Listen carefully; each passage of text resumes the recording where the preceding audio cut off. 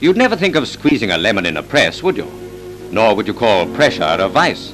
But pressure is an interesting subject, so we'll take a crack at it. There's the pressure of business and the pressure of passion.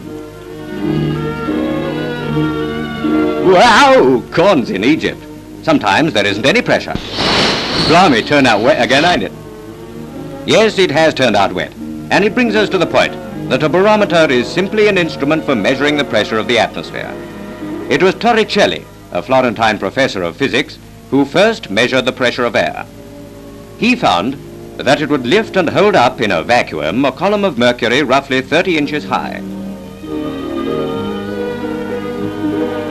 In other words, the weight of the column of mercury is the same as that of the atmosphere.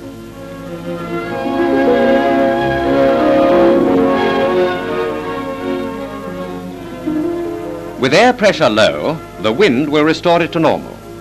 The glass falls, as we say, and if there is much wind, there's usually rain in its wake. It's fine just a little higher up. The siphon barometer is bent at the lower end, and it's on this that the air pushes.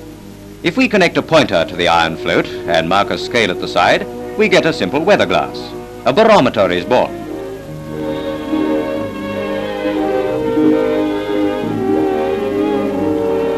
With an aneroid barometer, the air presses on a metal box, and there's no mercury. As this section shows, increased pressure acts on a spring and the box is pushed in. That's fine. When rain is indicated, the process is reversed, and it's cats and dogs. Air at sea level presses more than air high up, because there's more of it.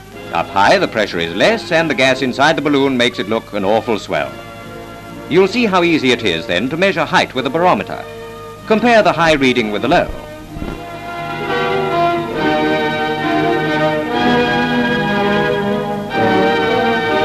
The best altitude meters are simple barometers.